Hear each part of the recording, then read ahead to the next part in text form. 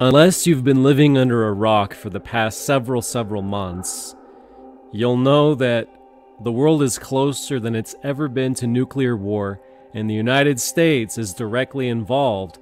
But did you know that George Washington, General George Washington, the founding father of the United States of America, of all people, received a vision, a prophetic word about just this exact same thing? We're going to talk about this today because it's called the Third Peril that's now upon us. It's a prophetic warning, a very dire warning, but there's also a blessing at the end of it. And there's definitely a blessing in understanding the things that were shown to George Washington all the way back in 1777 in the Valley Forge. So let's get into this and let's take a look at what did he receive in a prophetic vision that just so happens to be exactly what we're seeing right now taking place in the world. Let's get into it.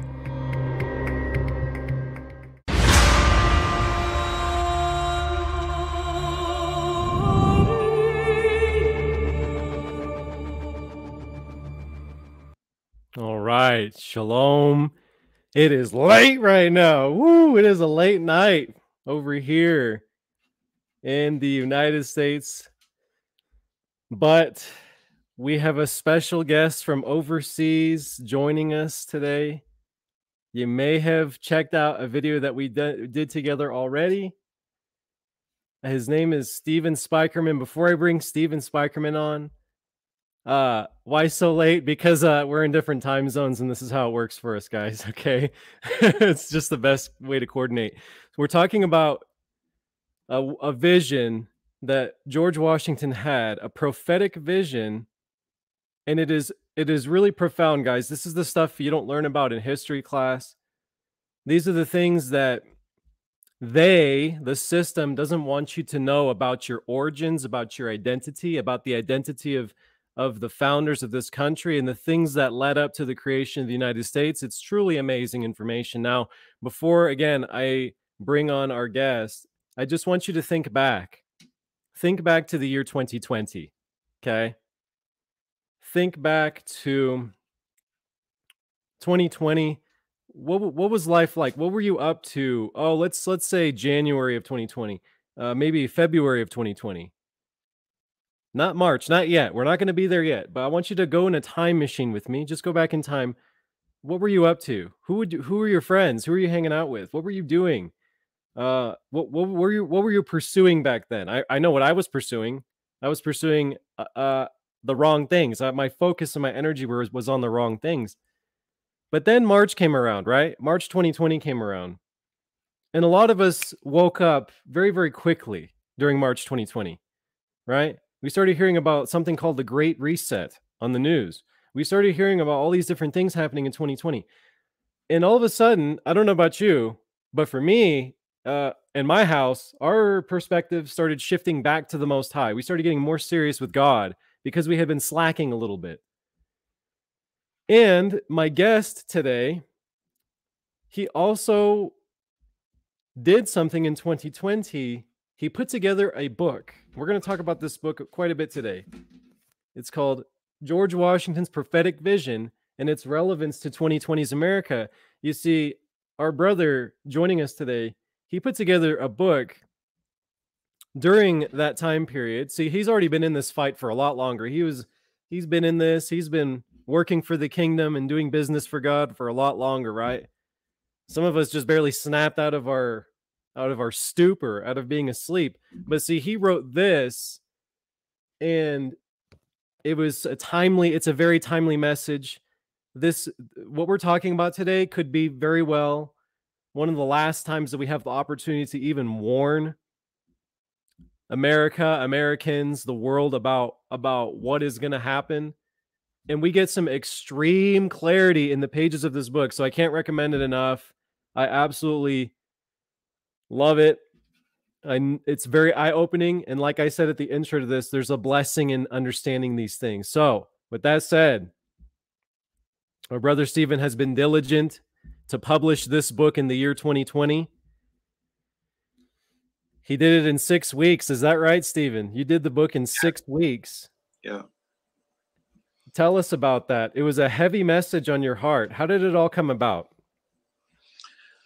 Well, really, it started about 15 years earlier when I accidentally came across this whole thing about Washington having these visions. And so when I heard about it, I got a whole number of them on the internet.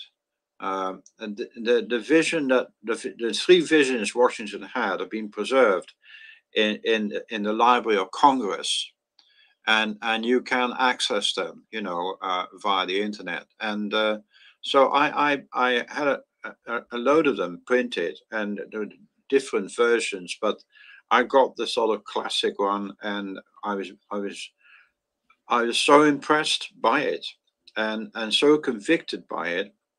And what did it for me is that I felt that what Washington was seeing and being prophesied to him by this angel which visited him in his command tent at a crisis point in his career. And what really struck me, that the vision was in line with the scriptures of the Bible, the prophecies of the Bible. That's what hit me, and that's really got me. And so I actually started comparing every aspect of the vision with the prophecies of the Bible, and it was snap, snap, snap, snap all the way down the line. There was complete synergy between the two, and so I thought, wow, wow, wow, wow. I attended a conference in America, and I mentioned this. And that was about 10 years ago or thereabouts. And there was great resonance in the audience about it. And I resolved at the end of that one day I would have to give this message to America, because it was almost like the final message to America. And I knew that one day I would have to give this message. So I put the thing aside, and decided that in the future I will be able to give this message. So what happened then? 10 years passed, and we got to 2020. And I suddenly was filled with incredible urgency to pick this message up and to pick the visions up, which I had printed out. So I got the file out, and then I started writing this book. And the result is here before us. Now, it took 6 weeks, but I putting myself under enormous pressure doing it, because I had such a sense of urgency about the whole thing. Right. The whole world was suffering from COVID at the time, and so we were really pushed, and that's why I actually wrote the book. I had the book formatted and edited, and then published all inside of 6 weeks. Something I've never done.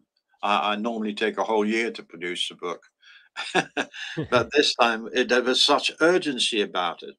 And then, having done it and having got it off, signed off, published, self-published by Amazon, I then had a major heart attack on my birthday. It was Oh, my 80th birthday, believe it or not. oh man, that's And horrible. so the fact that I had this major heart attack, it was a widowmaker heart attack, I was told by the surgeon. Oh, and and it put me out of action for about a year, before I could summon my life back together again. And so I missed this first year of publication, so there was no promotion whatsoever. It was just put on Amazon, and that was it, finish. I got a few people to write a few reviews, and that was it. So,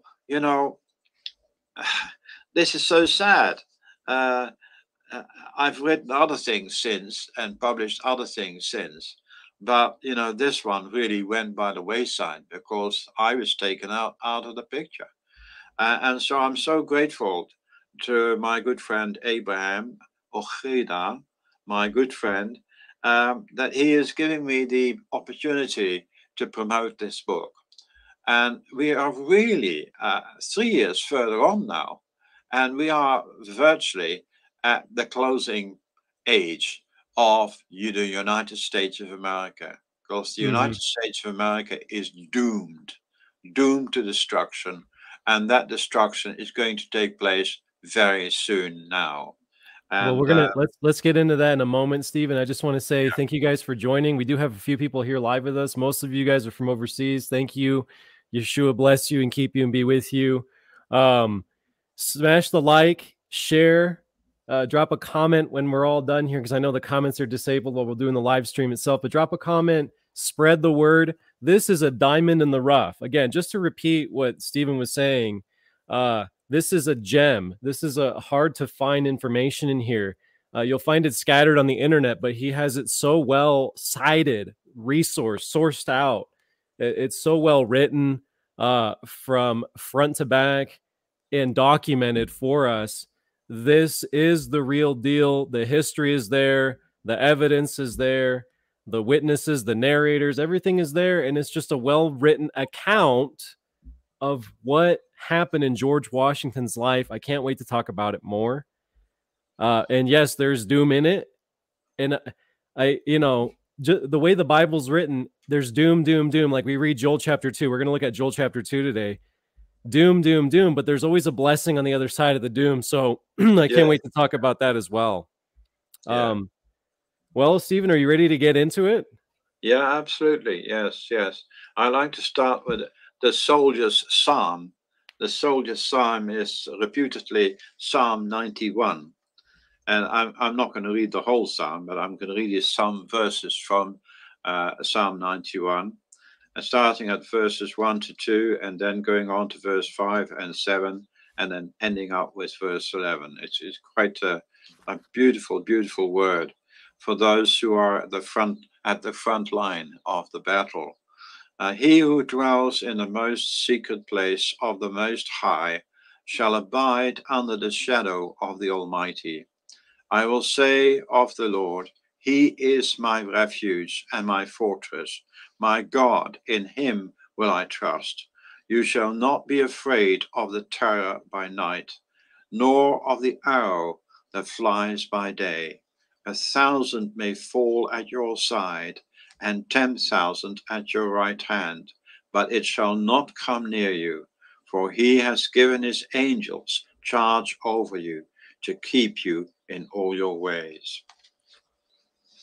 Well, by all accounts, young Washington seems to have been the recipient of God's supernatural protection, Right. so much so that he became known as the soldier who could not die. Now, that's quite an accolade, isn't it? But this actually proved to be the fact, because in the French and Indian War of 1753 to 1763, the Americans and their English and Indian allies fought the French and their Indian allies. In 1755, 23-year-old Colonel Washington brought 100 Virginian buckskins to join forces with veteran General Edward Braddock and his 1,300 British troops on an expedition to oust the French from western Pennsylvania. Their combined force reached a point 7 miles from the French fort, and while following a path through a wooded ravine, they marched directly into a waiting ambush. The enemy opened fire on them from both sides. Braddock's soldiers were veterans from European wars, and that were traditionally fought on open ground rather than in woods, such as in Pennsylvania. When the British came under fire, they lined up shoulder to shoulder along the bottom of the ravine, and not surprisingly were slaughtered. Over the next 2 hours, 714 were shot down, with only 30 of the French and Indians being shot, nearly all of those by Washington's buckskins, who were accustomed to woodland warfare and had sought cover when the attack began. Of the 86 British and American officers in the battle, 62 were either killed or wounded. George Washington was the only mounted officer not shot down off his horse, though he had been particularly vulnerable, having courageously ridden back and forth along the front lines, delivering General Braddock's orders among the troops. When General Braddock was mortally wounded, Washington took command and gathered the panicked troops and retreated to Virginia. Along the way, Braddock died, and Washington, whose request for military chaplains for the Virginia troops had been regularly refused by the governor of Virginia, took on himself the role of a military chaplain, personally conducting the funeral service, reading scriptures, and offering prayers. Washington and his bedraggled men finally reached Fort Cumberland in western Maryland on July 17, 1755. Word had spread across the colonies that all the troops had been killed, so Washington promptly wrote his family, assuring them that he was still alive, but only as a result of what he describes as the miraculous care of Providence. He also told his brother, "I have heard since my arrival at this place, Fort Cumberland, a circumstantial account of my death and dying speech. I take this opportunity of contradicting the first and of assuring you that I have not yet composed the latter. But by the all-powerful dispensations of Providence, I have been protected beyond all human probability and expectation, for I had 4 bullets through my coat and 2 horses shot under me, and yet escaped unhurt, although death was leveling my companions on every side of me." Well, that's quite a statement, isn't it? Yeah. So if in case you guys are wondering, that's and I appreciate you reading that, because that's actually the first couple of slides I have. This is from like the introduction of the book. So you guys just got the audiobook version of this magnificent work here by Stephen. I just want to throw this on screen, because what we just read is the fact that George Washington, I already saw it in the chat, by the way, like someone's like, "Oh, he's a satanic Mason." Well, we'll address that. You know? Yeah, that's definitely the popular opinion these days, but let's take a look at his life a little bit, and we'll see. We'll put that to the test, right? The basically the conspiracy crowd. But he was preserved. He should have died many times, and he receives a vision, and the words are this, guys, and the words are very relevant for us today. "Son of the Republic, look and learn." Even if you're outside of the United States, look and learn. Even if you're not a son of the Republic, like I am. I was born and raised here. Stephen, he's a red coat, right? He British. No, just kidding. You live in Wales. You live in Wales, but you're originally from Netherlands, right? I'm wearing a blue coat at the moment. A blue coat. Well, you're kind of a red coat these days, but even if you're not a son of the Republic, guys, okay, if you're not American, look and learn. This is the call to action for today. And again, we're addressing this question: who is George Washington? What Stephen just showed you is that George Washington should have died a few times. Yeah, I'd like to actually follow on with the next item that occurred in his life that really confirms the whole thing. There was a very famous preacher man who was called Samuel Davis, the Reverend Samuel Davis, considered the greatest pulpit preacher in America and a notable leader in the national revival known as the Great Awakening of 1730 to 1770. He suggested that the manner in which God had directly intervened to preserve the young and largely unknown Washington certainly seemed to indicate that Providence has hitherto preserved him for some important service to his country. Additional confirmation of just how miraculous Washington's preservation had been came later in 1770. Washington returned to the same Pennsylvania woods in which he had earlier fought, but this time on a peaceful surveying mission. While preparing for the campaign against the French, the British government had General Braddock uh, uh, offer Virginia colonials parcels of land in Ohio in exchange for their combat service. Braddock's disastrous encounter with the French forces on the Monongahela River site also brought about the deaths of many men of the Virginia Regiment.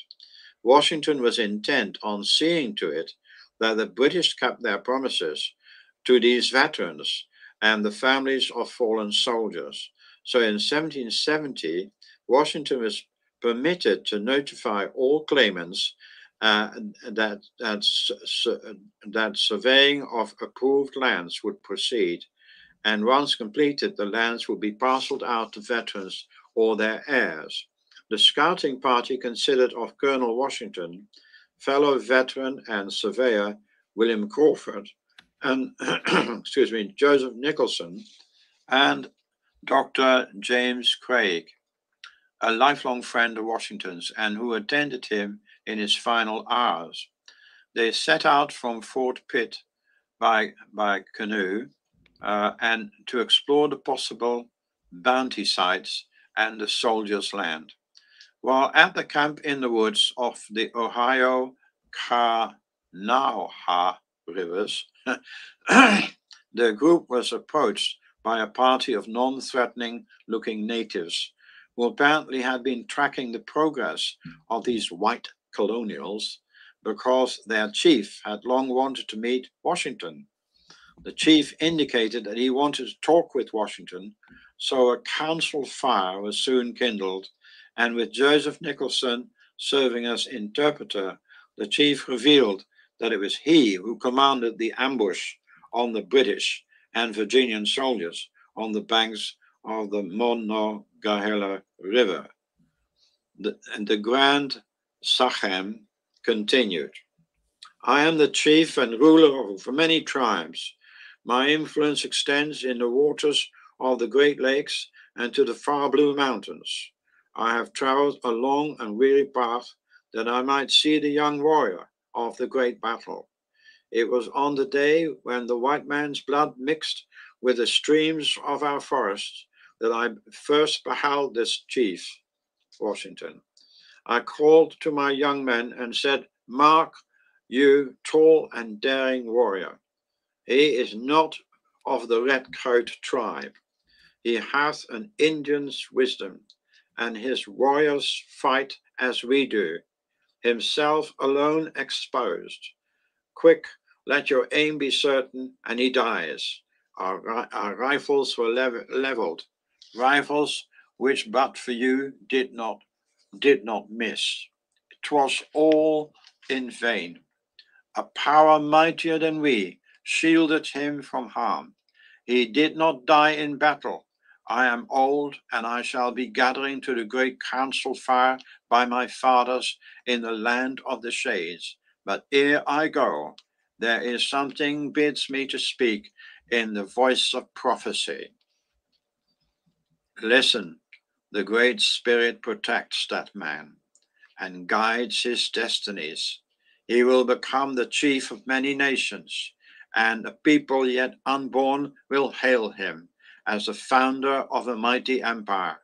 I am come to pay homage to the man who is the particular favorite of heaven and who can never die in battle. Can I chime in here, Stephen?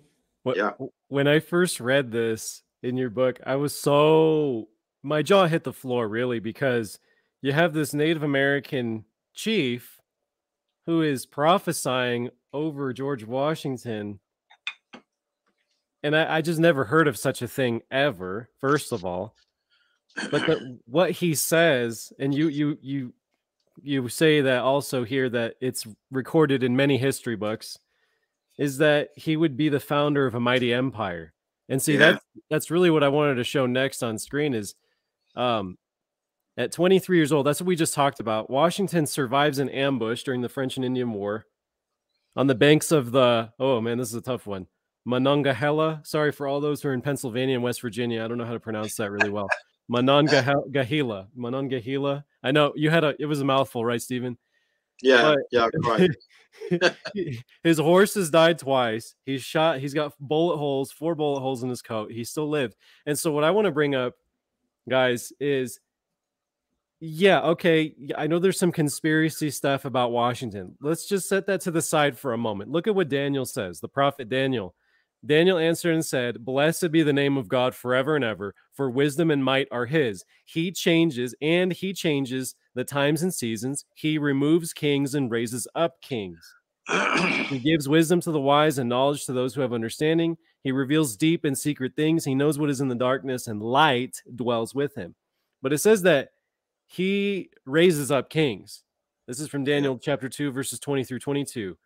So whether you maybe, you've read some things that you don't like George Washington, or maybe there's some things that you're like, I don't know, dude, I think he's just a Freemason guy.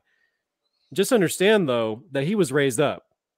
And what we're reading and what we're understanding here is that how he was raised up, the nature by which he was raised up.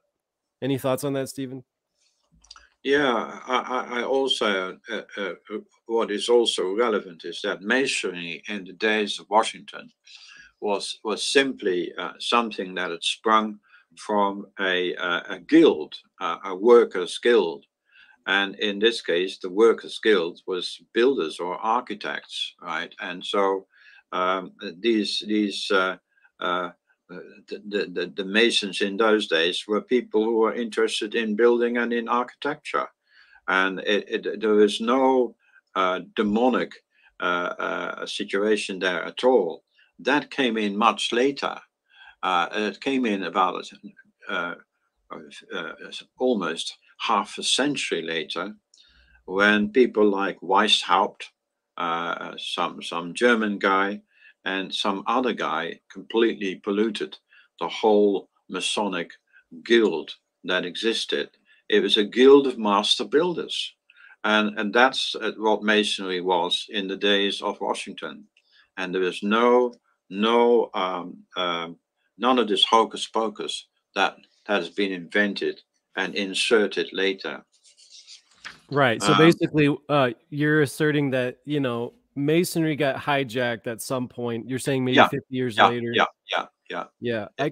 I could see it. I could see it both ways, but after reading your work and basically looking at both sides of the coin, and that's what I recommend, guys. Just look at both sides of the coin. Obviously, these days it's like, oh, Freemason this, Freemason that. Like we're just like, it's funny because the schools don't really talk about this, but then we go and do our own research and we get naturally negative emotions and feelings and attitudes towards the founders.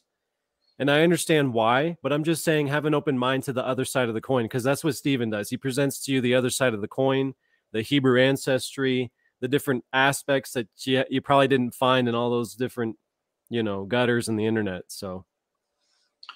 Okay, well, at the time of this meeting, Dr. Craig took careful notes of what the chief said, and the Indian prophecy has been included in many history books ever since.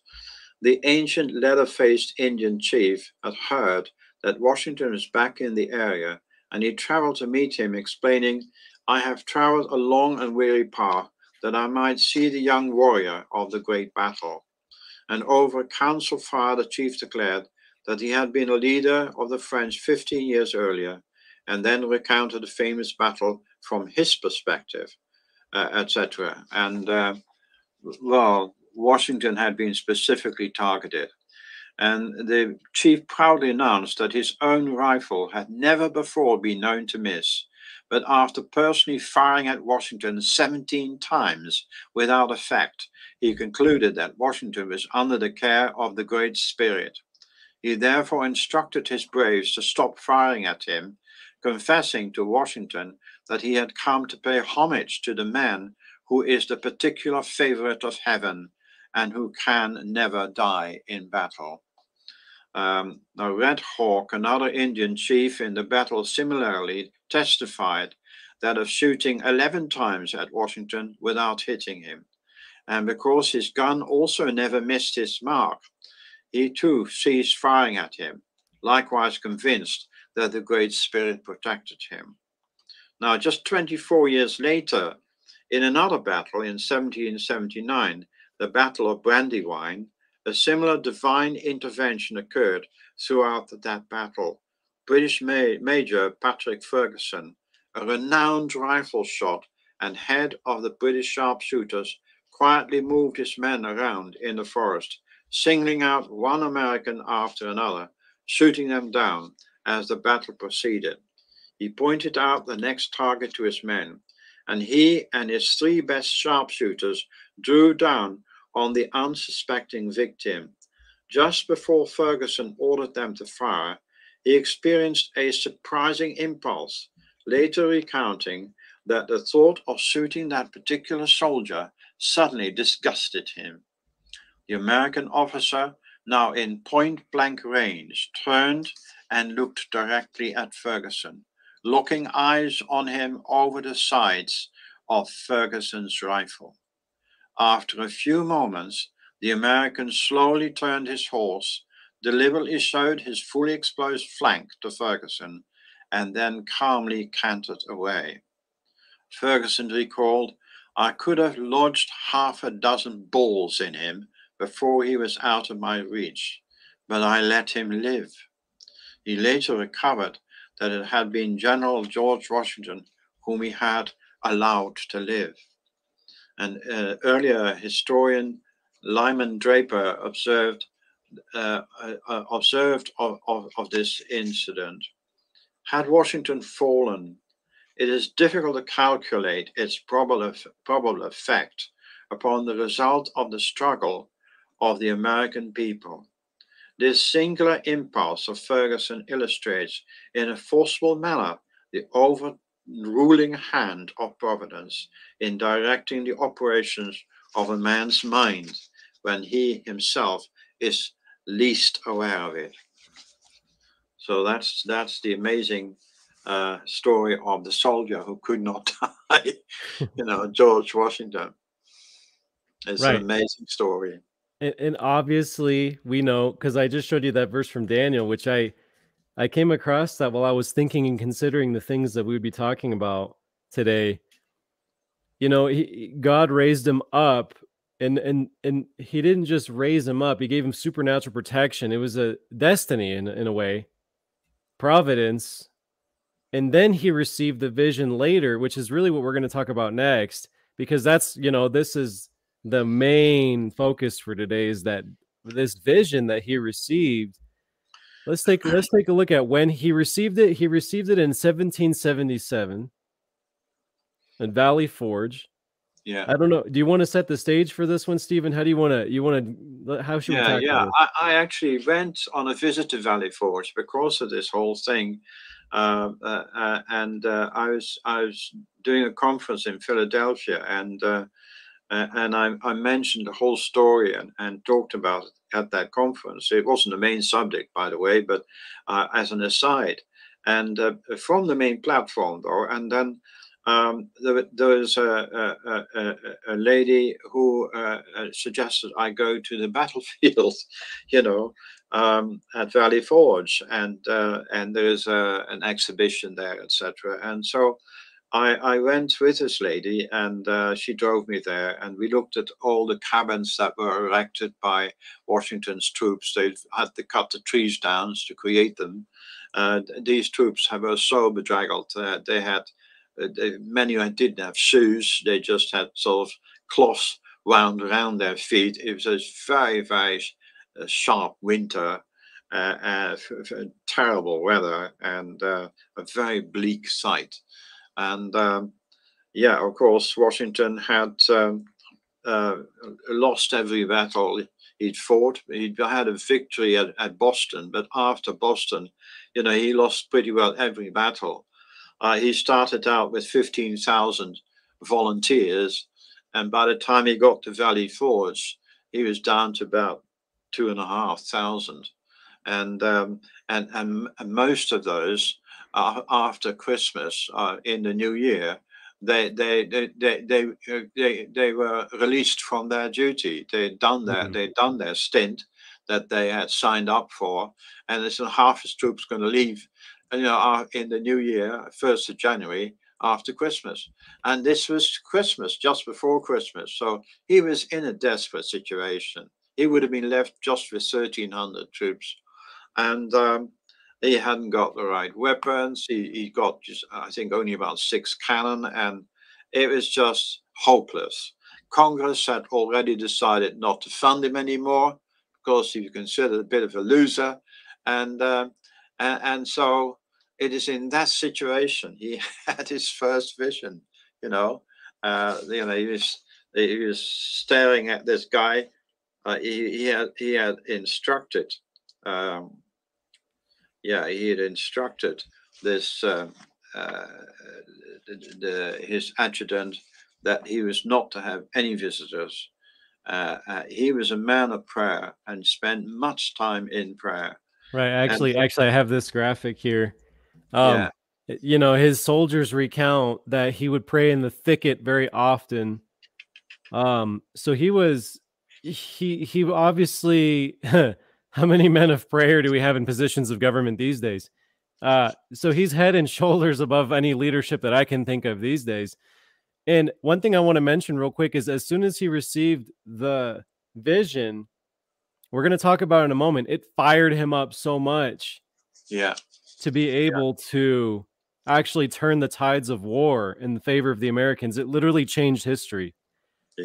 And the spirit, well, a lot of people, what I didn't know, Stephen, is that the spiritual climate from which the revolution was won and everything was turned in favor of the Americans, it had to do with a prophetic vision, a prophetic word. Absolutely. Yeah. The first peril, the vision, the angel referred to 3 perils coming to the United States, and he addressed Washington as son of the Republic. And the irony is there was no republic because America was a kingdom. It was 12 colonies. I didn't think about that. There was no republic then. It wasn't a constitutional republic. There was no constitution. So there was no republic, and so this angel prophetically announced him, addressed him as son of the Republic. Look and learn. And then he gave. There is an amazing way in which the Washington describes how the angel presented himself. I have all that. So you didn't see my slides, Stephen, but I have that. I'm going to present that in a moment. So I want to share this real quick. This is so you can find what we're about to talk about, what we're about to read, because we're going to read it.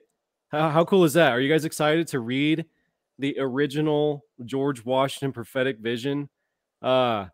Again, like someone said this in the chat. Yeah, we got to test it. Okay, we're going to test it against the Word of God. No problem. But you shouldn't be like scared and run away from it. Let's look at it. This is what changed the tides of war. This is what actually turned the war in favor of the Americans. They defeated those Hessian troops. The first really defeat of the British were these German mercenaries at Trenton, New Jersey.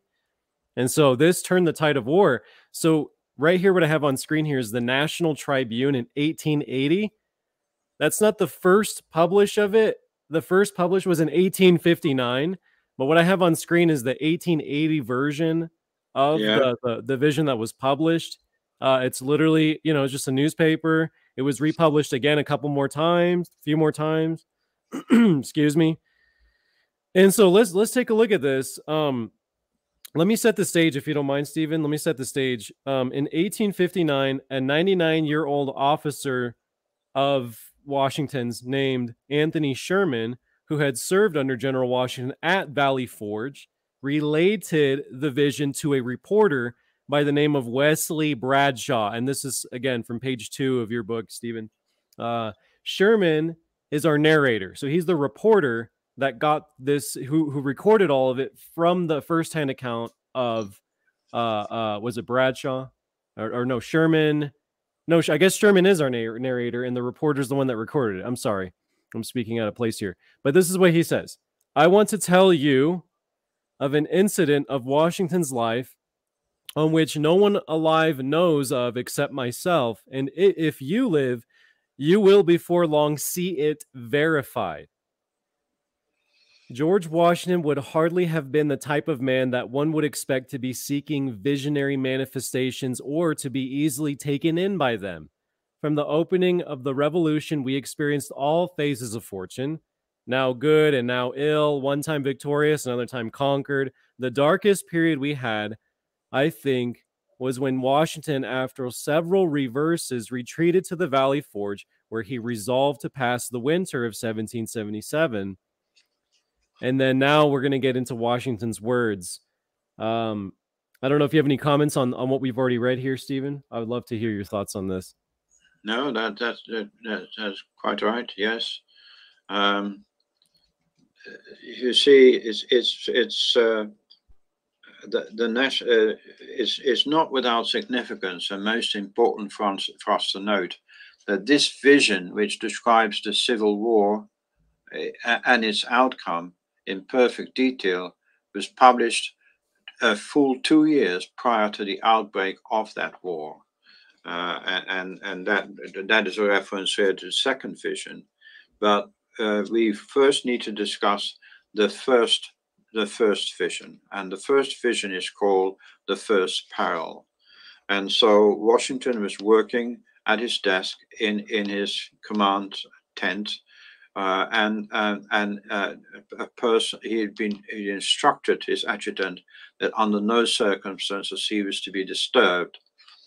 And then he noticed that there was a person standing in the entrance of his tent, a person of commanding presence, as he describes, a person of extraordinary beauty, handsomeness, and there's an incredible aura, so much so that Washington was left completely speechless, and then the person addressed him as "Son of the Republic, look and learn." And with that, and at that moment, I beheld a dark, shadowy being like an angel floating in midair between Europe and America. Well, let's take a look. Let's take a look at this first. Yeah. So this is where I was gonna throw a curveball at you, Stephen. Hopefully you don't mind. Okay, no, you're welcome. Look, you're the one who is in charge. I'm just your donkey. No worries. Well, so the vision is 3 parts, guys. 3 parts. Okay. Yeah. We're going to look at all 3, but I want to jump to the interpretation first, because we don't have to guess what the interpretation is. The angel that appeared to George Washington tells us the interpretation. So let's look at it first. This is what the interpretation is. The scene instantly began to fade and dissolve, and I at last saw nothing but the rising, curling vapor I at first beheld. This also disappearing, I found myself once more gazing upon the mysterious visitor, that woman that you were just mentioning, Stephen, that angel woman, the mysterious visitor, who in the same voice I had heard before say, "Son of the Republic, what you have seen is thus interpreted. 3 great perils will come upon the Republic. The most fearful is the third, passing which the whole world united shall not prevail against her. Let every child of the Republic learn to live for his God, his land, and his union." With these words, the vision vanished, and I started from my seat and felt that I had seen a vision wherein had been shown to me the birth, progress, and destiny of the United States. So that's Washington words, his words, Washington. And then here's the narrator again. Such, my friends, concluded the venerable narrator, were the words I had heard from Washington's own lips, and America will do well to profit by them. So the birth, progress, and destiny of the United States. Let's look at the first peril. Go ahead, Stephen. You can read from the screen. You can paraphrase by all means. And this is what it looks like, guys. Verbatim, this is what it looks like, the first peril of the vision. Presently, I heard a voice saying, "Son of the Republic, look and learn," while at the same time my visitor extended her arm eastwardly, I now beheld a heavy white vapor at some distance rising fold upon fold. This gradually dissipated, and I looked upon a strange scene. Before me lay spread out in one vast plain all the countries of the world, Europe, Asia, Africa, and America. And I saw rolling and tossing between Europe and America the billows of the Atlantic, and between Asia and America lay the Pacific. Son of the Republic, said the same mysterious voice as before, look and learn. At that moment I beheld a dark, shadowy being, like an angel standing, or rather floating in mid-air between Europe and America, dipping water out of the ocean in the hollow of each hand.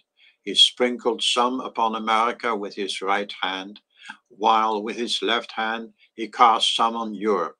Immediately a cloud raised from these countries and joined in mid-ocean.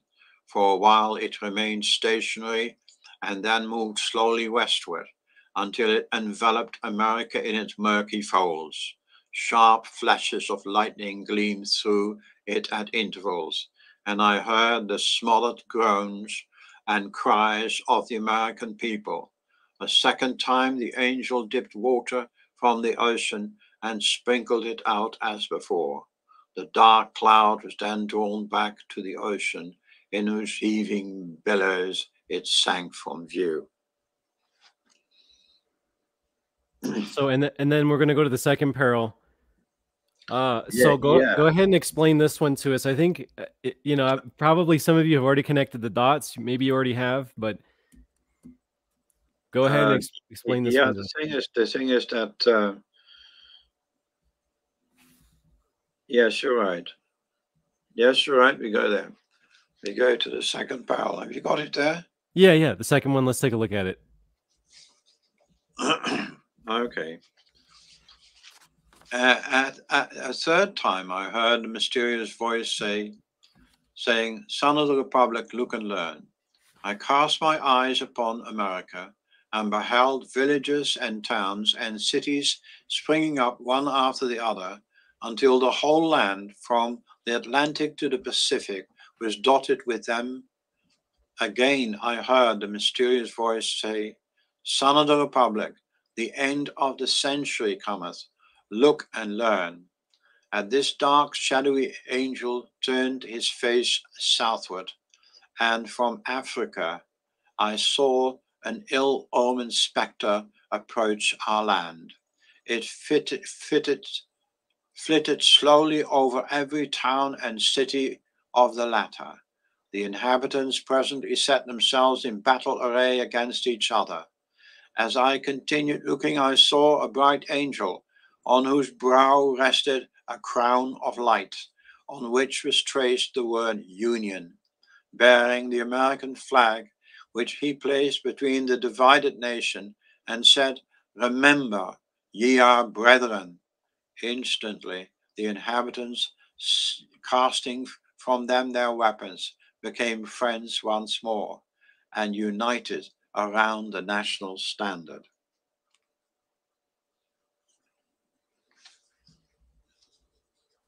Did you want to interpret the first and second one for us, Stephen, or you want to go to the third one already?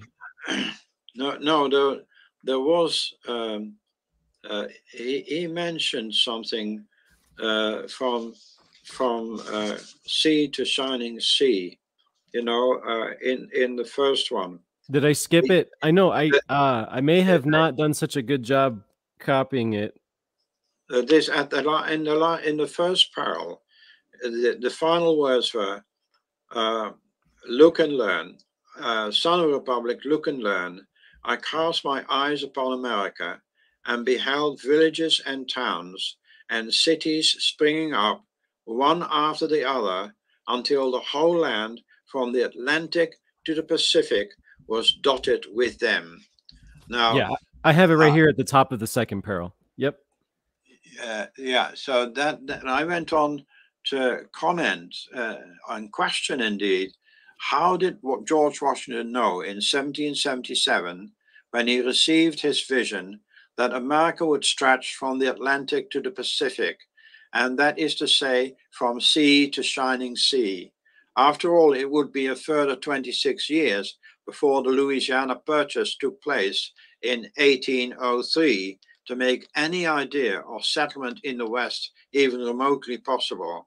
The first American overland expedition to the Pacific coast, led by Lewis and Clark, reached the mouth of the Columbia River and the Pacific a few years later in December of 1805. It was only after these historic events that Washington's 1777 vision of the whole land being dotted with villages, towns, and cities from the Atlantic to the Pacific could possibly be fulfilled. Hence, this part of the vision clearly contained a prophetic statement which no one person at the time could ever have foreseen. In this, we have an indication that Washington's vision may have been genuine. Right. And so basically they didn't even survey the land yet. Are you catching that for the listeners? Like the land wasn't even surveyed yet when they hadn't acquired the land yet. They hadn't acquired the land yet. They hadn't acquired it. They haven't even caught, like, they're still under the king. I forget who it was. Of England, the crown. They're still under the crown. They're being taxed. Taxation without representation. Yeah, this land hasn't even been surveyed yet. And so for him to see villages from sea to shining sea, from one end to the other end, from Atlantic to Pacific is what it says. We have it on screen there. It's the fourth line from the top. Atlantic to Pacific. It's impossible, guys. Okay, so it was a legitimate vision. Now we're going to take a look and see maybe some of the other nuances of it, because really the third peril, I already showed you guys the interpretation, right? The third peril is the worst. It's the scariest, and it's coming upon us in this generation, which is why this is such a timely message for us. But go ahead and interpret the first peril for us, Stephen. The third peril, yes. Or the first is the Revolutionary War, basically, right? Europe and America. The first is the Revolutionary War, yes, indeed. The war against the British. Right.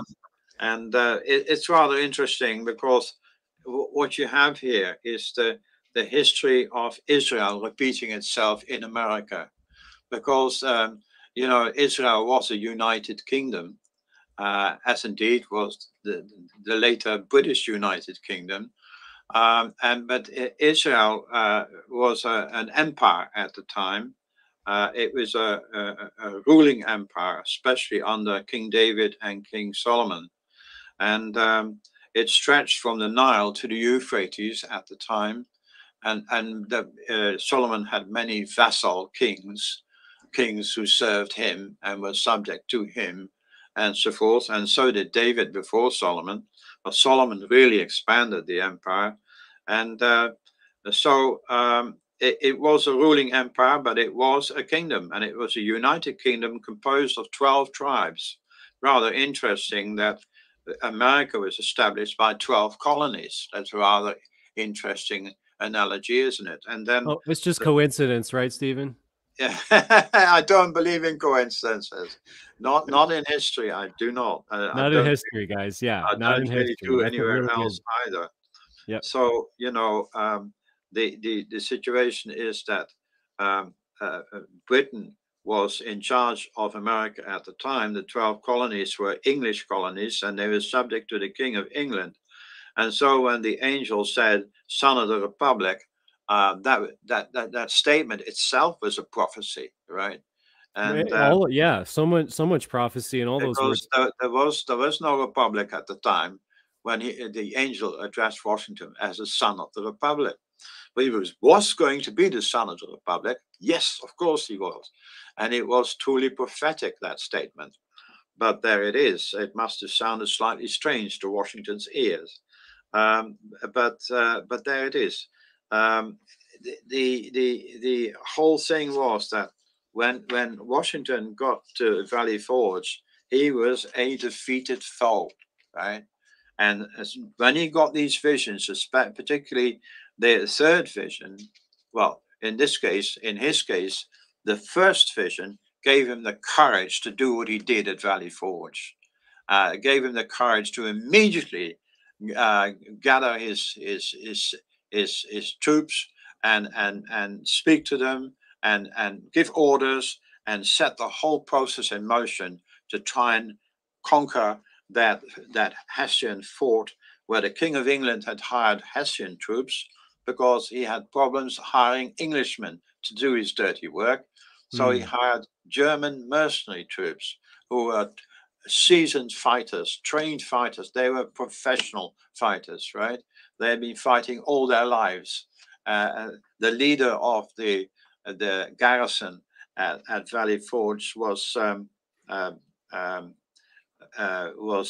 guy who had 36 years of experience as an officer in the field. All over Europe he'd fought. And so his troops were of a similar kind. And so those are the troops that Washington was up against. And but when he'd had the vision, the first peril vision from the angel, he decided that he was going to go for it. So he marshaled his troops, and he traveled with his entire company, 2,500, with his six or nine cannons on rafts crossing this icy Delaware River about 9 miles from where they were going to have to tackle the enemy, and then have to walk through snow and with terrible facilities and terrible equipment, and everything about it was just pathetic. It was a pathetic, struggling army. But Washington imbued them with his vision and with his leadership, and he really galvanized those troops into this battle. And it was Christmas, right? They crossed on Christmas Eve, and they got there the next morning at about 8 o'clock. He wanted to surprise them at midnight, but that didn't work out. So he got there at 8 in the morning. Nevertheless, they surprised them. And in fact, the commander had been warned that Washington was coming. And when they found his dead body, they found a note in his pocket where it said that Washington and his troops are coming to see you today. And his reaction was, when he got the message, his reaction apparently was, let them come. You know, he didn't fear Washington's ragtag army in the slightest. They'll make mincemeat of them. But the result was very, very different. Pride comes before the fall. Once again, we see it all the time in history. Yep. No, so, I mean, I don't know if you guys paid attention to the photos here, but that's an icy river there crossing the Delaware, that pure ice. You know, they didn't even have shoes. Some of the soldiers didn't have shoes. They put like burlap sacks over their feet, and they're all bloody, and they're just like leaving a trail of blood behind them in the snow when they're walking. So this American army was, like Stephen correctly says, just a ragtag group of patriots, and it's a pretty pathetic thing. Impossible odds. Okay. That's the point. Impossible odds. And they emerged victorious, and they weren't, no one expected them to come there like that. Okay. But this vision that he received, again, there's the angel again, the word union on the golden headband, the American flag in one hand, the sword in the other. The vision, he empowered the troops with the vision he received. And, so that's the first peril. You want to talk about the second peril and what that means, Brother Stephen? Yeah, the second peril. You got it on the screen. The third time, have I not read this already? Yeah, we read it already. This has to do with, well, what's interesting is the way you have it in the book, it's bolded properly. I didn't do it that way on the slide, but oh, where is it? I'm looking for it. Remember that ye are brethren, because the dark shadowy angel turned his face southward, and from Africa he saw an ill-omened Oh specter yeah, approach our that's land. interesting, isn't it? Because the Civil War was really about the slave trade. It was about slavery, and you know, Lincoln wanted to abandon slavery. He wanted to give the slaves their freedom, and yeah, this is what the war was about. Um, and you know, so Yeah, and it says that the American flag was placed between the divided nation. And yeah, so it was predicted that the nation would be divided over something that has to do from Africa yeah, yeah, it, over every town and every city. And that's exactly what happened. North versus South, Confederacy versus the whatever, the Yankees, right? yeah. It And was so 600,000 casualties. It was the most serious war. yeah, it was no joke. And so when you look at these things, like what's the odds of this being coincidence or just a random guess that he knew that, okay, there's the Revolutionary War, we're going to win, all the cities and villages are going to pop up from one coast to the other coast. Then you have North versus South over something that has to do with something from Africa. And everybody's going to be basically divided. There's going to be a divided nation, but they're going to remember that they're brethren, and they're going to stop. They're going to put their weapons down. They're going to become friends again and gather around the national standard, the American flag. Come on, man. You know, like It was really the whole thing was miraculous. It was very sad how it started, but it was amazing how it finished. You know, I've written another book about this.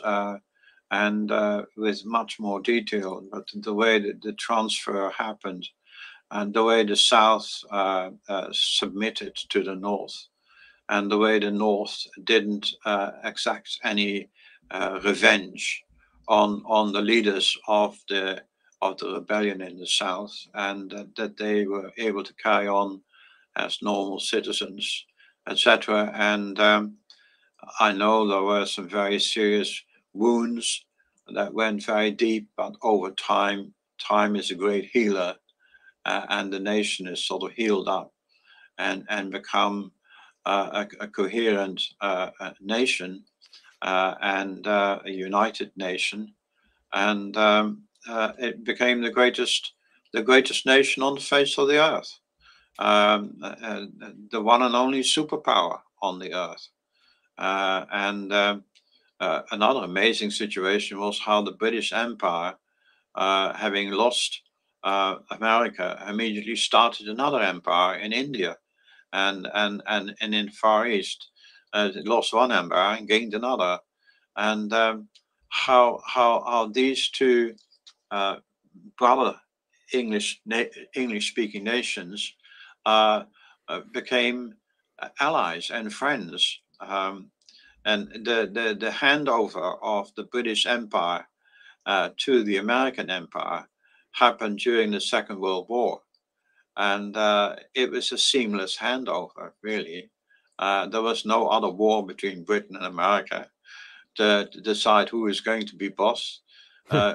Britain just seamlessly handed over the baton of leadership to the United States. And the United States has been the leader of the West ever since. But it's very clear that she's about to lose her leadership altogether, and so is Britain. These two nations are representative of the two sons of Joseph, and they've inherited the birthright, and they become the senior ruling nations of the earth in the latter half of our century. Our 2 centuries, really 2.5 centuries, they have ruled the world, these two. And first Britain, which is Ephraim, who was the younger son, but Jacob raised Ephraim above Manasseh by placing his right hand on Manasseh's head as he blessed the 2 sons of Joseph.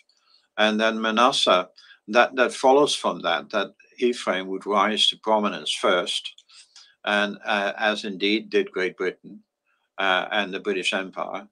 And then it follows that Manasseh would take over, and Manasseh did take over. America did take over, and has ruled the world ever since the Second World War.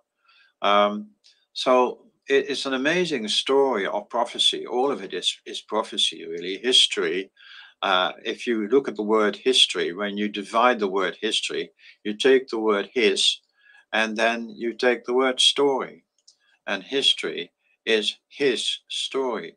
It is Jehovah's story, right? History is Jehovah's story, because he appoints all the kings, he appoints all the rulers, and he is in control. He's also in charge. And nothing happens that it is totally accidental. You know, everything, there's design behind everything that happens. And he is the great architect, he's the great designer, and the great originator, and the great creator. Yeah. So, you know, world history is his story. That's the amazing thing about it. Yeah, and I want to jump in here and just piggyback off of that, Stephen, because I reject revisionist history, meaning, oh, the elites are so powerful, they've rewritten history, we can't really know the truth. Okay, that's a total lie of the enemy that's used to confuse people. We reject revisionist history here. The truth always comes out. It's like water. It's always going to find its level. It's always going to come out. You can't contain the truth. It's always going to come out. There's always going to be a voice. There's always going to be a leader. There's always going to be a prophetic message. There's always going to be God's people doing his work because he's on the throne. And what's interesting to me, Stephen, is that when we're talking about Ephraim, the UK, Britain, and Manasseh, America, think about how that prophecy has been in Genesis. What is it? Chapter 38, 39, 40, right around there. It was dormant for so many years, and all of a sudden we're at the end of history, we're at the end of mankind, and all of a sudden we finally see the manifestation of those prophecies of the firstborn blessing of Manasseh rising up. And I want to take a moment here to read what Abraham Lincoln had to say, right? Yeah, quite. Because America plays a central role in prophecy, and you cannot get away from it. Again, nothing is by, I like what you said, Stephen. It's so good. Nothing is by chance, or when you see patterns in history, it's not an accident. Okay. It's God's fingerprints. So look at what Abraham Lincoln says. This is from your book as well, page 49. We have been the recipients of the choicest blessings of heaven. We have been preserved these many years in peace and prosperity. We have grown in number, wealth, and power as no other nation has ever has grown. But we have forgotten God. We have forgotten the gracious hand which preserved us in peace and multiplied and enriched and strengthened us. And we have vainly imagined in the deceitfulness of our hearts that these blessings were produced by some superior wisdom and virtue of our own. Intoxicated with our unbroken success, we have become too self-sufficient and feel the necessity of redeeming and preserving grace, too proud to pray to the God that made us. That, I mean, I couldn't have said it better myself. Doesn't that a perfect reflection of what's going on right now? Yeah, absolutely. Yeah, there's nothing new under the sun. In fact, he said it all. Those words are just as applicable today as they were then. Yeah, perhaps even more so. Even more so. And then I would say, again, what Abraham Lincoln is saying here, I'm not sure, you know, as I have not done my research on it, I don't know if he knew about the two houses of Israel. I don't know if Abraham Lincoln knew the things that we're talking about with the 12 tribes, the lost sheep of the house of Israel, the kingdom of Israel that's divided into two. Judah came back. The kingdom of Israel never came back. That's why Jesus said, I've come to save those lost sheep from the house of Israel, from the kingdom of Israel. He came to save those lost sheep. They never came back from captivity from Assyria. And a lot of those folks, guess where they ended up? Well, they ended up right here. And they received the choicest blessings of heaven, just as was prophesied to Abraham, right? That his descendants would bless the nations. And it's just, the connections are mind-blowing. You did such a good job connecting so many different dots with American history. And that's why, guys, I can't stop just recommending this right here. You can get it. Where can people get your book? Is it your website that's the best place to get it, by the way? We haven't even talked about that. it's best go to Amazon. It's on Amazon. You can see it on the website, yes, and you can buy it there, but you have to pay Amazon. You can't pay me for it because it is actually published by Amazon, and Okay. Yeah. So so again, this is what the, we're talking about today, guys. Again, just to remind you, George I, Washington's prophetic I vision. understand it's $21. Yeah. Yep. Yep. And its That relevance that to may 20. seem like a lot of money, but the reason it is $21 because it's full color production, and you always have to pay extra for color. Oh yeah, I know that now that I've published a Yeah, book myself. I I know what you're talking about. yeah, yeah. 100%. And it has great color images, guys. It's very well done. And what was I going to say? Oh, I forgot to ask you, Stephen. Why did you I know why. But I know why I would have called the book its relevance to 2020's America, but why not 2030's America? Why not 2040's America? Why did the Holy Spirit inspire you to say 2020's America? And I agree with it. I'm just wondering how, why you were It's led to that. because I wrote it in 2020, Mm, mm. so I wrote it for this time. Did you realize how crazy things were going to get? Oh yes, yes, yes. I absolutely knew that. Yes, yes. Yeah. Yeah. The I'm writing. still I'm still surprised by some of the excesses sometimes, but Mm, I think it's been all been prophesied. If you understand the prophecies, there's nothing new under the sun. It's all been prophesied.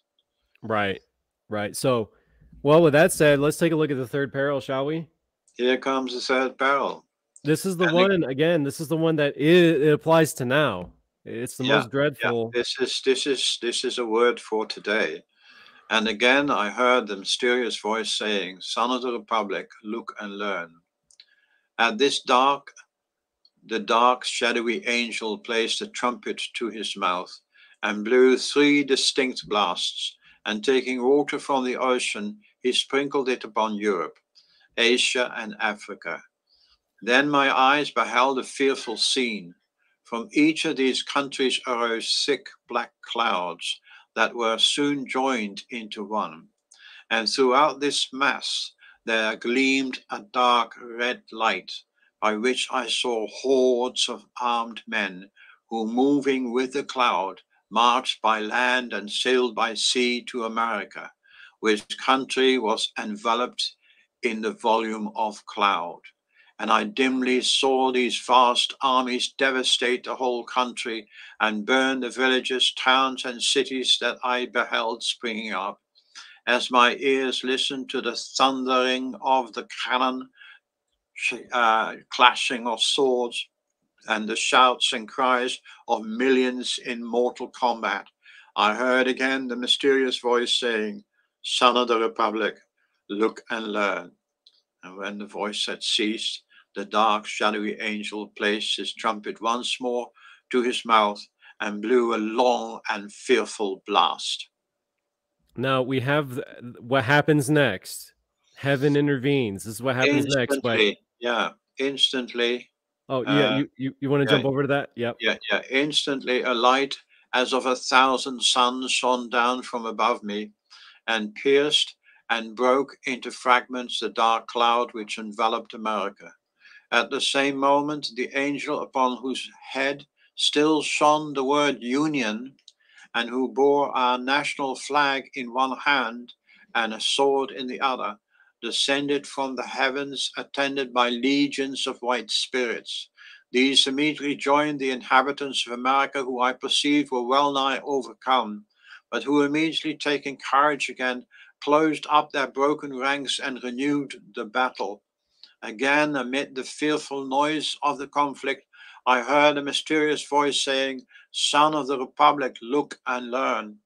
As the voice ceased, the shadowy angel of the last, for the last time, dipped water from the ocean and sprinkled it upon America.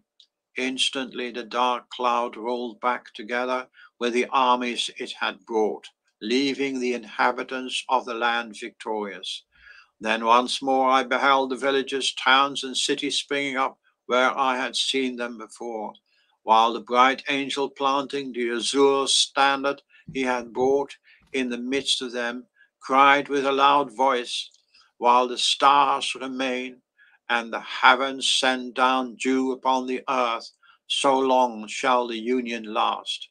And taking from his brow the crown on which emblazoned the word union, he placed it upon the standard, while the people kneeling down said, Amen. And there you have it, guys. That's the whole vision. We looked at the first peril. That's the Revolutionary War that was won. There was villages that sprang up from coast to coast. Then we had the Civil War, North versus South, that we became brothers again. The country didn't completely fall apart. It wasn't permanently divided. It was just temporarily divided. Then we have the third peril. And let me show you graphically what that looks like again. This is the thumbnail for today, right? It looks something like that. A dark red light, cries of millions in mortal combat, things burned, millions of armies of millions of soldiers. Did you see, I don't know how closely you follow the Telegram announcements. I know you're a busy man, huh, Steven? But I did post this. This is from Hal Turner, radio show.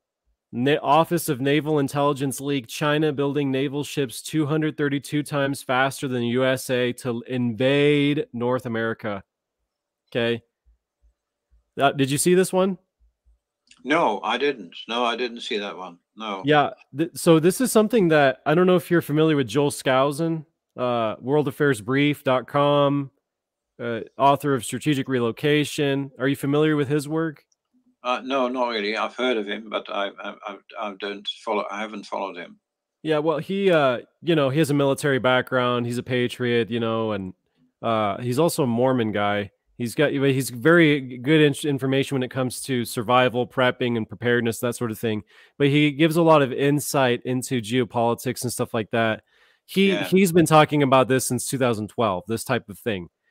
China, what it says here, China is building this enormous amount of lift to be able to field a 200 million man army to invade and conquer North America, which it needs for food production and for its gigantic and growing population.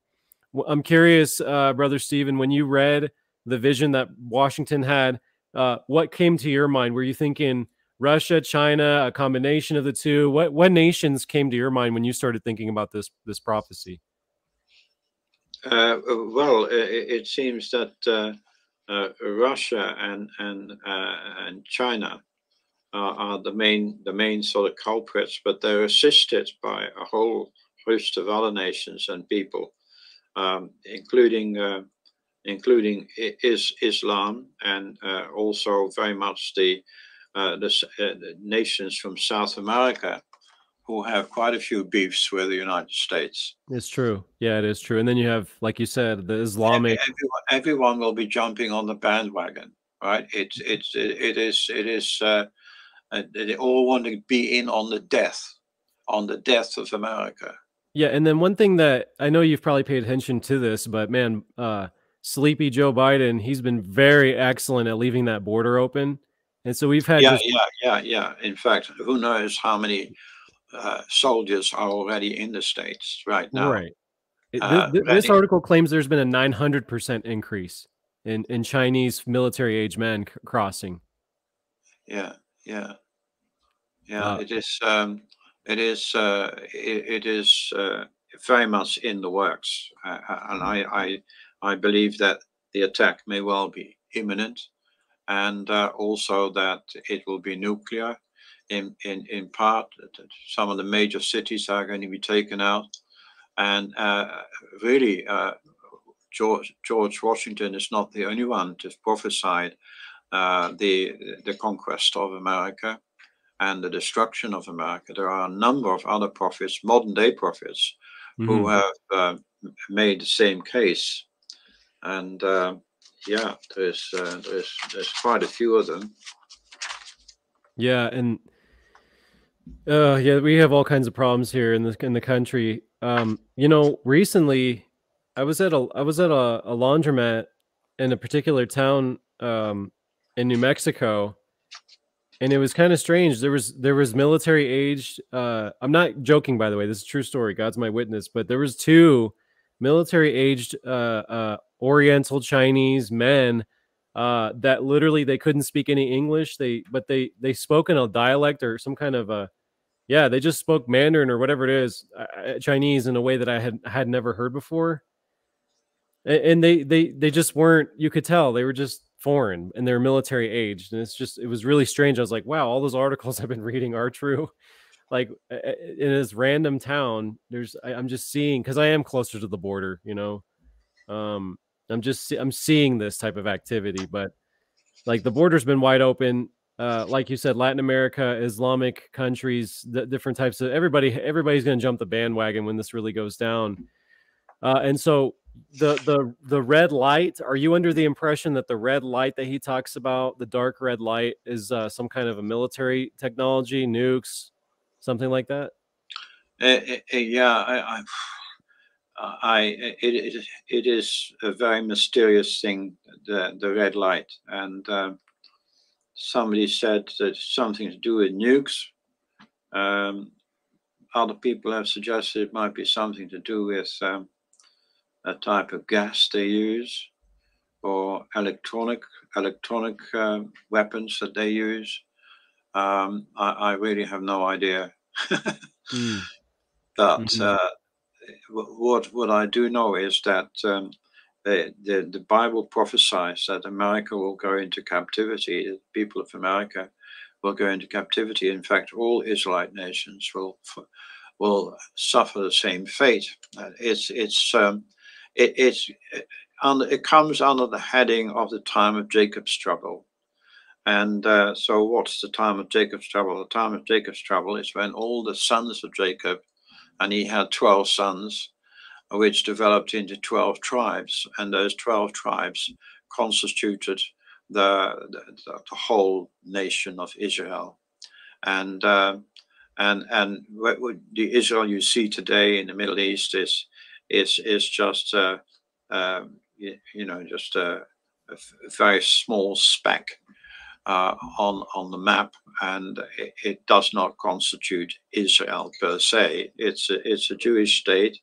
It doesn't constitute all of Judah either, because these tribes have been growing into full-grown tribes since they left Egypt. Mhm. That Mhm. was a long time ago. And so they're huge population. Every tribe is a huge population group. I think the Israelites in the world today probably number about 2.5 billion Israelites in the world today. And the American population is 330 million. Is only a small composition of the totality of Israel in the world today. And of course, they've lost their identity. Absolutely. Yep. And the only people who've retained their identity among the Israelites are the Jews. And the thing that helps them to maintain their identity is the fact that they keep the Sabbath, the seventh-day Sabbath. That identifies them as being Israel. Whereas all the other Israelites have walked away from that. And a long time ago, since 722 AD, they walked away from that, and they've gone into captivity as a result, and they are spread to the four corners of the earth. And 100%. Yeah. America is an Israelite nation, as are all English-speaking nations are Israelite nations, and there are many other nations who are full of Israelites, but they've lost their identity. Yeah, obviously Europe has a lot of Israelite blood as Yeah, well, like, right? Because it, I found a lot of that in my research. What have you found there? I mean, a mixture. It's a mixture, isn't it? yeah, yeah. In Asia also, India has huge Israelite populations, and Pakistan and Japan. The Israelites are everywhere. So, Um, Stephen, and yet God uh-huh. knows exactly who they are and where they are. The problem is that Satan also knows who they are and where they are. Mm, You mhm. know, Hitler was very much inspired by Satan when he decided he wanted to kill all the Jews in the world. That was his mission, and that was his absolutely dedicated to doing that. That's the reason why he was alive. He had to kill all the Jews, eradicate them, exterminate them, etc. Well, he did his best to do that, but he only managed to kill 6 million of them, and he used an industrial method to do it, etc. The thing is that what Hitler did to the Jews was a pilot program. It was a pilot program for what Satan plans to do with the Israelites, right? The Israelites in the world. That means all Americans, all Brits, all French, and so forth, and so forth. All the Israelite nations are going to be conquered and defeated, and are going to go into captivity. That's what the prophets of Israel say. That's what Jeremiah says, what Isaiah says, what Ezekiel says. Pretty much all the prophets say it. Even David says it in some of his Psalms. So the future of Israel is that you are going to be punished for your disobedience by the God of Israel. It's God's plan that you are punished. And he's punishing you in love, although it doesn't look like it on the face of it when you're at the receiving end. It is still designed to bring you around. It's designed to arrest you. It's designed to help you stand still and think about who you are and what you are and who God is and how important he is, and that he is the future, and we need to fall into line with him and with his future. And his future is to establish a new world. He's going to overturn this world altogether. This world is being given its notice to quit. And so is Satan. He's going to be locked up for 1,000 years when he can't move to the right or the left. And God is going to rule through his son, who is Yeshua, also called Jesus by Christians, etc. And so this is a new world that's coming. And because this new world is coming, the old world has to be cleaned up and tidied up. and it has that the people in it have to repent. And if they don't repent, well, they're going to be finished. Their lives are going to be finished. And well, this God is all powerful, and he created man in his image and after his likeness. No matter how much the evolutionists like to deny it, evolution is a demonic theory, and it comes from the heart of Satan, who hates God and who is in total rebellion against him. And so this is all about that. This whole thing that's happening to America and to the rest of the Western world, say, and certainly to Christianity at large, say, because I believe that most of Christianity, the origin of most of Christianity is Israelite, right? It springs from Israel. It comes from Israel. It originates from Israel. Yeshua was an Israelite. He was an Israelite Jew from the house of Judah, from the line of King David, and he is going to come again to establish his kingdom here upon the earth. And in that kingdom, there will be no war. There will be no thieving, no stealing. There will be no immorality. Even the animal kingdom will be at peace. Nature will be at peace. Everything will be in harmony. It's going to be the restoration of paradise. Paradise will be restored. Yeah, no more. You know what I'm looking forward to? No more scarcity and no more competition. Yeah.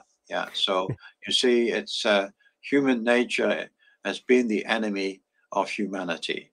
And the reason for that is that human nature is influenced by the enemy, Hasatan, And so we got somebody saying hallelujah. Hallelujah.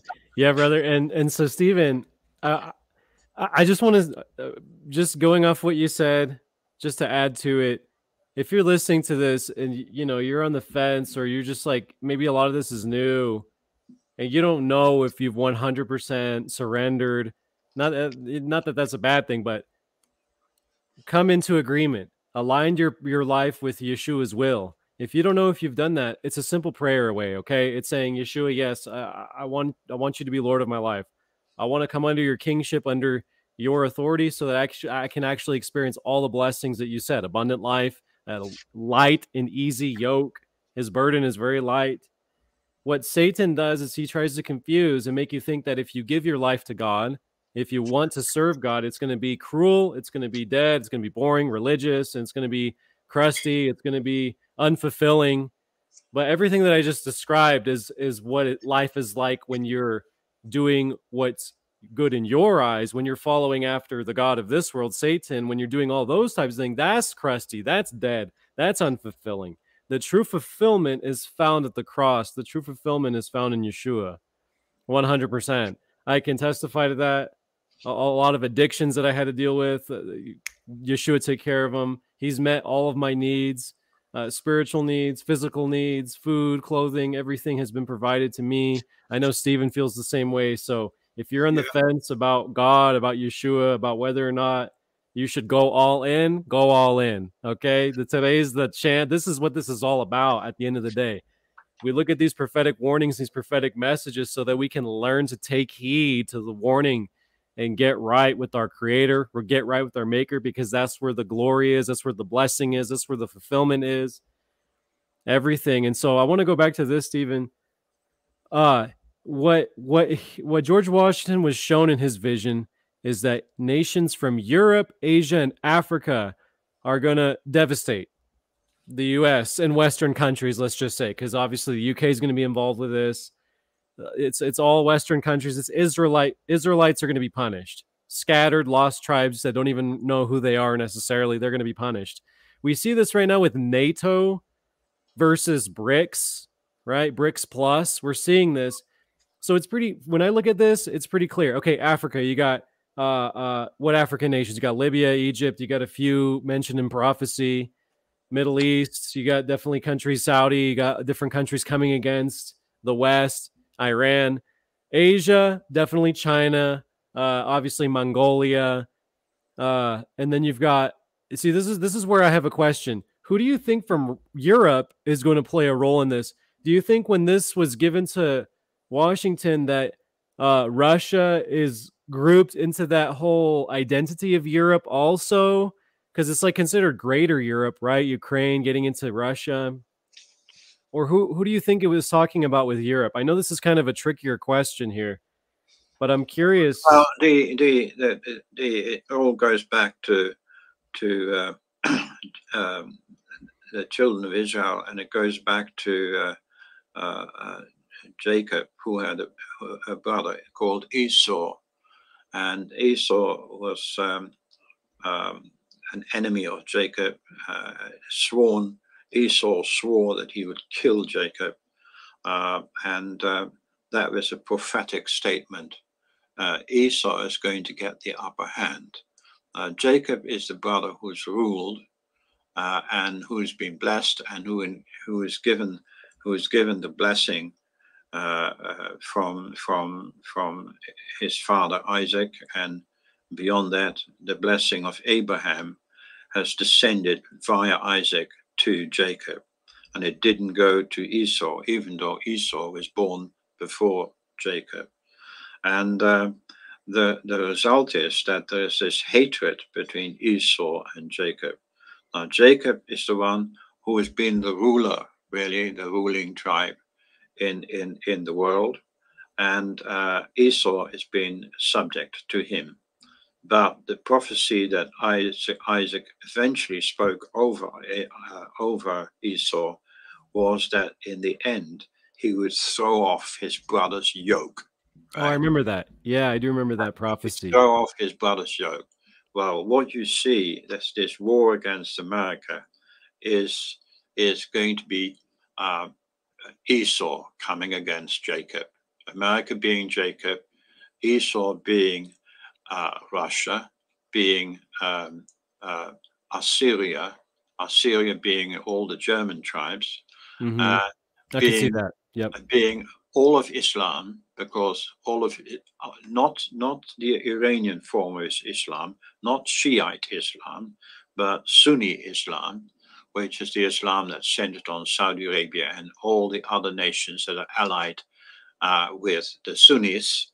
So Shiite Islam is a minority party within greater Islam. So allied with Esau, he married into that tribe, and so Sunni Islam, and then you got the European nations, which may include many nations that are satellites of Russia. Russia is also Esau, in that the Russian royal family is descended from that line.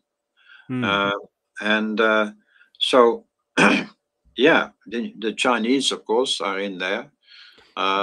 You know what I've noticed, Stephen? You know what I've noticed is, like, when you look at some of the heraldry of Russians, whether it's St. Petersburg, different last names and St. Petersburg, or just different flags and emblems, they have a double-headed eagle, which is the same thing as Assyria, which also kind of goes back to Esau as well, right? Yeah, it does. Yes, the double-headed eagle goes back to Esau. Then there's also the Vatican is Esau. Rome is Esau.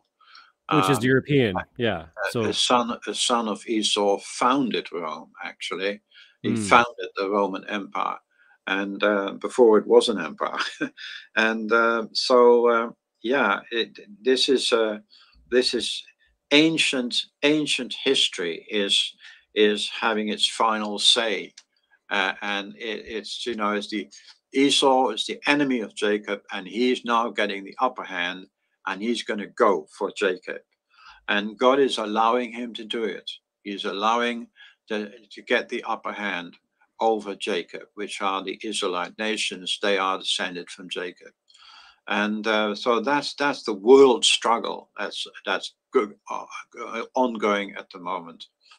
And the thing is that when Esau takes Jacob into captivity, which he will do, and it's the history that is unfolding at the moment, God has got an escape plan for Jacob.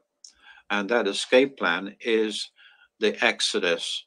Just as he allowed the Israelites to escape from Pharaoh in ancient Egypt, from their bondage over there, he's going to allow his people to escape from Esau's bondage. Wait, Stephen, hold on. I gotta slow you down. Because there's something I want to share, and I want to show something from Stephen's book as well, guys. I got a real treat for you. It is a connection. There's so many connections in Stephen's work that'll blow your mind. I want to share one with you that profoundly impacted me. When I first read George Washington's prophetic vision. Just remember, guys, what we're really talking about with the third peril is the Great Tribulation, right? Time of Jacob's trouble. Same thing. Would you agree with that, Stephen? No, I would not. No, okay, all right. It's not the same thing, because I believe the time of Jacob's trouble comes before the Great Tribulation, and that the people who are going and coming through Jacob's trouble won't have to go through the Great Tribulation. So the remnants that comes through Jacob's trouble won't have to go through the Great Tribulation. So there's two different periods. Interesting. Do you have more on that, on that take, on that interpretation? Well, yeah. I mean, well, like, where could I read more about that? Well, yeah. Maybe I'll tell you that privately. Yeah. Okay, sure. Yeah, I don't know if you sprinkled it in one of your books or that sort of thing. So, well, I thought I'd ask. Well, okay, no worries, Steve. No worries, brother. Well, I just want to remind you guys of kind of some of the things we talked about on the channel here. We're looking at the middle of the week. Remember, 2020 was the middle of the 70th week of Daniel. Yeah. There was an end of Zebach and Mincha. We've talked about this. We count 1290 at some point, right? Obviously, September 22 was not the beginning of the abomination being set up. But what we do know is that from the spring of 2020, somewhere in 2020, I'm saying it's the spring, to the winter of 2023 will fulfill the words of Yeshua saying, hey, there's going to be a fleeing in the winter, okay? Or it's a Sabbath and a winter, and then there's going to be great tribulation. So I think based off of what I've seen from the book, it lines up with great tribulation being the same as Jacob's trouble. But hey, guys, look, we're all trying to understand these things. They're not easy to understand. These are ancient words here. These are thousands of years old. So basically, the reason it's in two stages, that as far as Father above is concerned, Jehovah, the Creator, he is dealing with his people first. He is disciplining his people first. And that's why it's called the time of Jacob's trouble.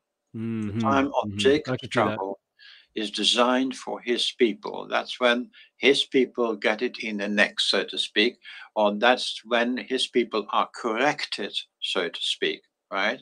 So he's dealing with his people first. And he's giving them somewhat kinder treatment, more considerate treatment. But nevertheless, it's still going to be pretty awful to experience.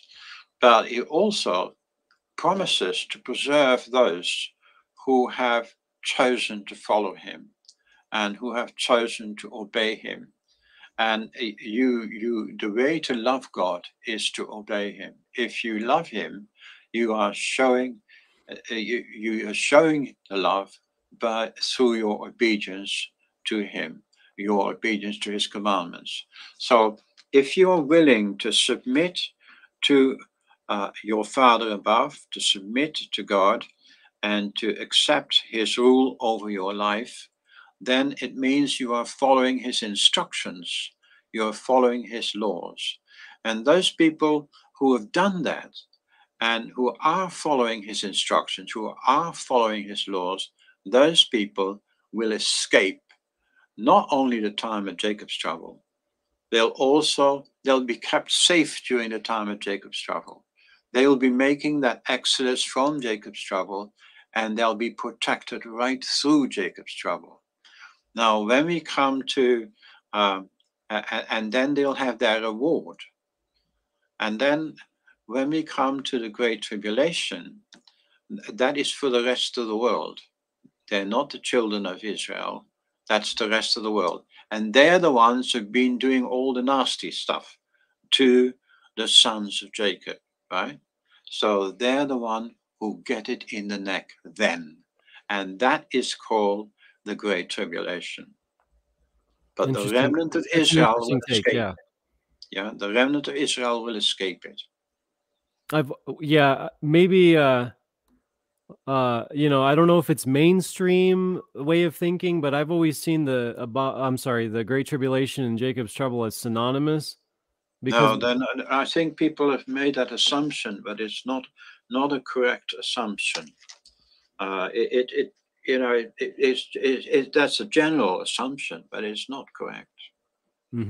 Well, I want to show this on screen, Stephen. You're going to love this.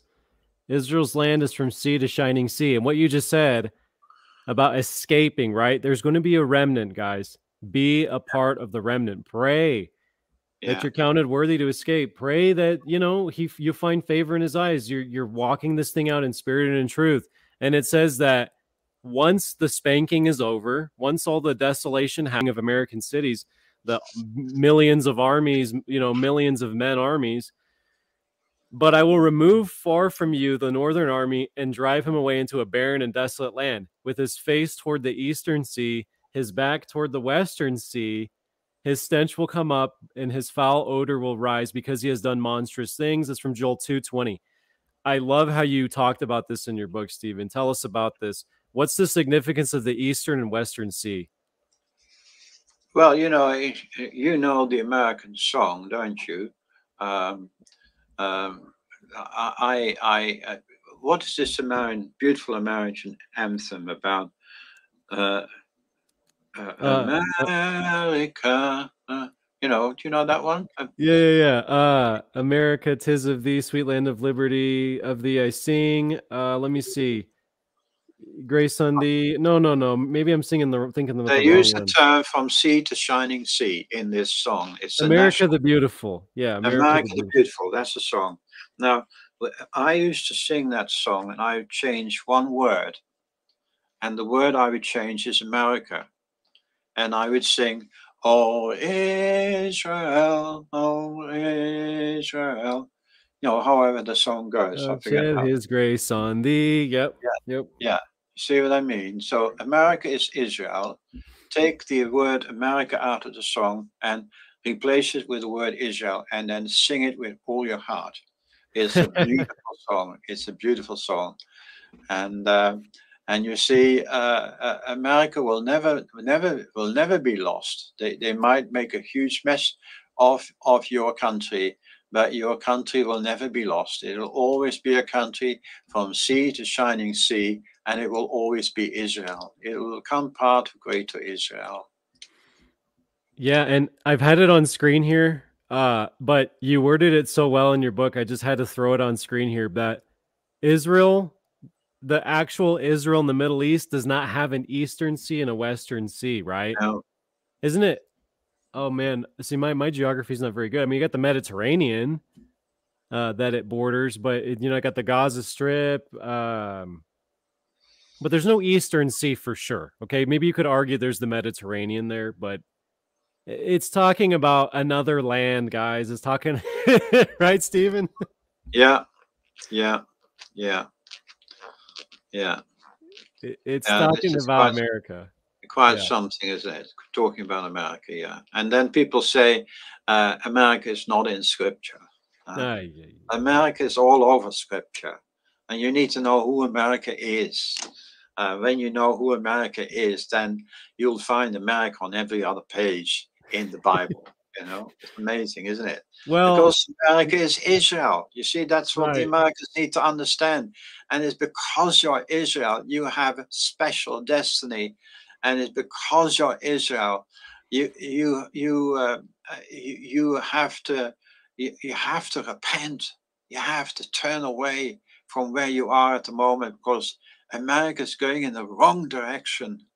It's going to hell in a breadbasket, the way Mm-hmm. where she's going. So you need to turn around. Repent means turn around. You need Absolutely. to turn around and go the other way. Go the way towards salvation. There is the future. The future is there. The future is not where you're going, because Mm-hmm. you're going somewhere else, another place, dark, nasty, horrible, stinking, the rotten place. That's where you're going. No future there at all. See, without our Father in heaven, none of us have a future. He is the future, and his kingdom is the future. That's where it's at, and that's where we need to be, and that's where we need to go. Mm-hmm. Absolutely. And Yeshua, I have his words on screen, guys. Look, this is the hidden gospel message. It's hiding in plain sight. Matthew 15:24. But Yeshua, he answered and said, I was not sent except to the lost sheep of the house of Israel. That's Right? right. I was not sent except to the church of Gentiles, right? Is that what he said? They're all American sheep. You see, he said, and I was not sent except to the lost sheep of the house of America. That's it. That's it. And then I want you to explain, because I forget which book of yours it is, but you explain John 10, 15, and 16 so well, Stephen, that he has sheep that are not of this fold, and he's going to bring those two, and they're going to be one flock with one shepherd. Yeah, you see that when Yeshua talks about this fold, it's the fold that he was in. He was in Judah at the moment, and he was preaching his message in Jerusalem and in Samaria and in Judea, and so that was the fold he was preaching to. But then he says, I got sheep who are not of this fold, and them also I must bring, and they will hear my voice, and there will be one flock and one shepherd. So he wants to bring everyone together That's under it. under his rule, under his guidance, under his direction. And he is going to rule. He is our future king. That's another thing, you see. America is going to lose her Republican status in the new world, because America is going to be part of a greater kingdom. And that kingdom is going to be called the United Kingdom of Israel, right?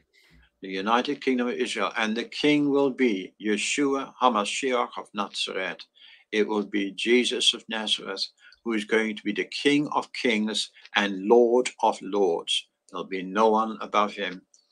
There'll be no one above him. He is going to be the master of the universe, and he'll rule the universe from this earth, from this earth. Mm-hmm. From this earth, he will rule the entire matchless universe. And those who are his will rule with him. That's it. So our destiny is to rule the universe, the matchless, ever-expanding universe. Why wouldn't you want to be a part of that, right? That's for us to rule. That's for us to rule, because we are going to be one with him. We're going to be ahad with him. We're going to be united with him. We're going to be part of his family. In Hebrew, that's mishpocha. We're going to be part of the divine mishpocha. That's our future, and that's the vision. There is no future in this present world. There is only a real future in the world to come. That's where you need to be. That's where you need to be at. That's right. That's where we all need to go. 100%, Stephen. And yeah, I mean, did we do a good job talking about George Washington? I mean, I feel like we addressed a lot of the conspiracy theory stuff, because yeah, you know, has Freemasonry been used for evil? Of course it has. But you read the account of how George Washington wasn't even the type of guy that would be seeking out signs and visions and prophecies. He was more of a simple man. He just went out in the woods and prayed. He was just more simple. He took the position of a chaplain because no one was there, and he took the responsibility himself. He seems like a pretty straight shooter guy to me. He received a word. The first two parts of it came true, so now we're just waiting for that third part.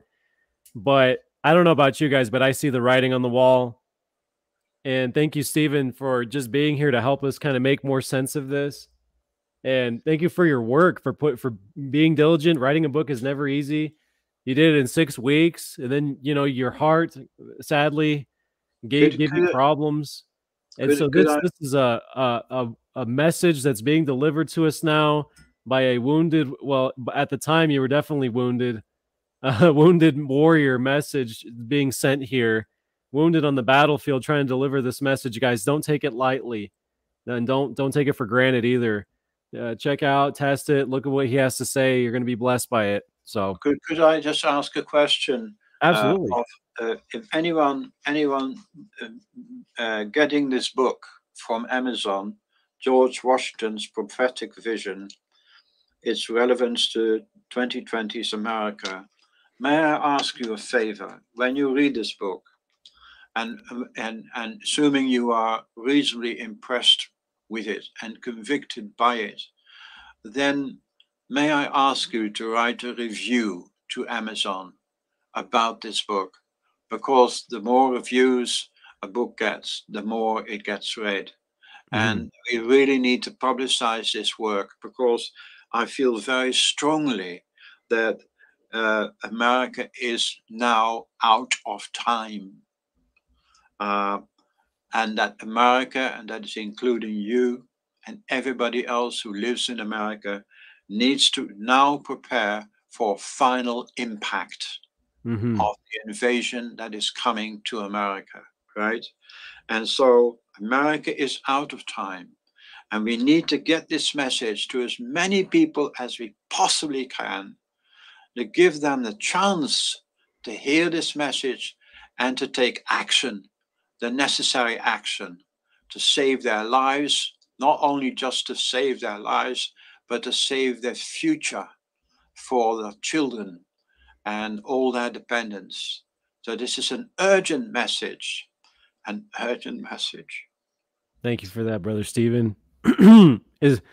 Yeah, I was impacted by this one, guys. It made me, it teared me up a few times because the truth has been hidden from us. It really has. It's hard to find. So when you find it, it's like a cool drink of water in a hot desert. And so trust me, you want to investigate these things and then spread the word, okay? And Brother Stephen, is there anything else you would like to share with us before we close out today?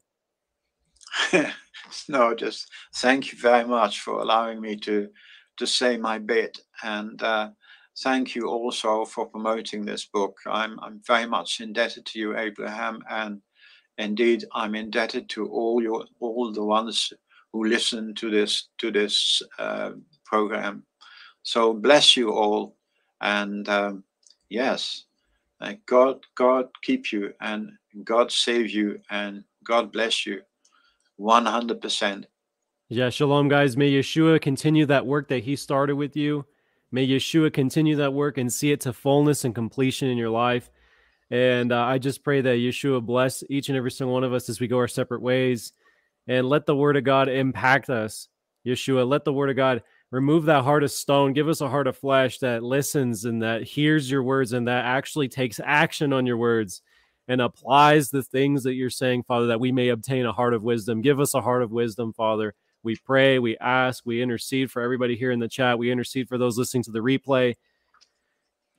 Give us wisdom, Father, that we may navigate these dark days with faith, having victory over the enemy. In the name of Yeshua, amen.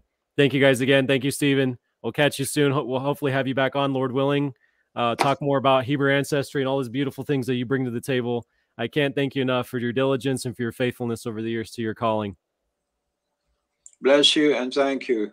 Thank you, brother. We'll see you soon. Yep. Bye. Ciao, guys. We'll see you. Take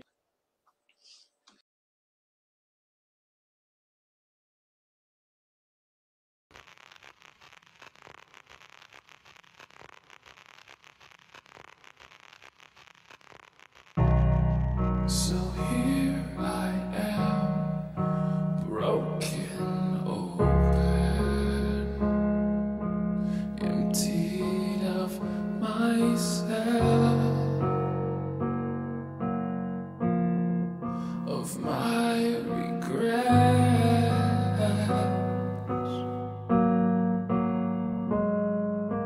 You said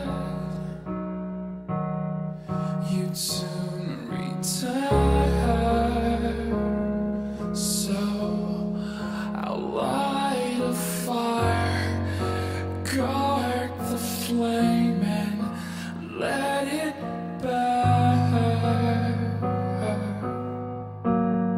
So here I am, broken open, yours alone. Await the day for you to come, to go back home.